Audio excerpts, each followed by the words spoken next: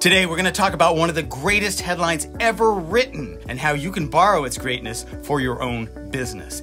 David Ogilvy, the author of this headline, has said it was his greatest, yet he didn't even write it. The headline: at 60 miles an hour, the loudest noise in this new Rolls-Royce comes from the electric clock. So why is it great? First, he used a mind movie. He could have said, you know, when you go fast, it's pretty quiet. Instead, he gave you words that you could experience viscerally. Always in your copy, use sensual words that you can hear, taste, smell, and see. Number two, the headline has built-in proof. He doesn't claim it's built with high craftsmanship. He proves it to you with the image of the clock. At the time, cars were heavy with big engines. They made a lot of noise when they went fast. Number three, he didn't depend on his own creativity. He actually lifted this headline from an engineering report he read during his research. Always look to the market for answers in copy. As an aside, when the chief engineer read this headline, he turned to his colleagues and said, "It's time we did something about that damn clock."